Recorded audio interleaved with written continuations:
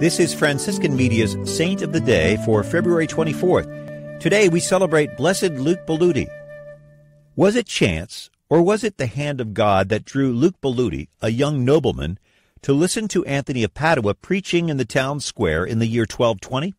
In response, Luke asked to become a Franciscan and to wear the same habit worn by Francis of Assisi and Anthony. His request was granted, and Luke received the habit from Francis himself. Luke became a close friend of Anthony's and his companion in his travels and his preaching. He also tended to Anthony in his final days.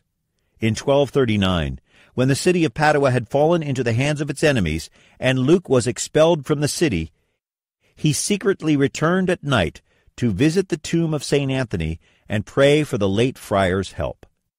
Some accounts have it that one night Luke heard Anthony's voice assuring him that the city would soon be delivered, and so it was. Credit for the Basilica of St. Anthony in Padua goes to Luke Belludi. At his own death around 1285, he was buried in the basilica that he had helped complete.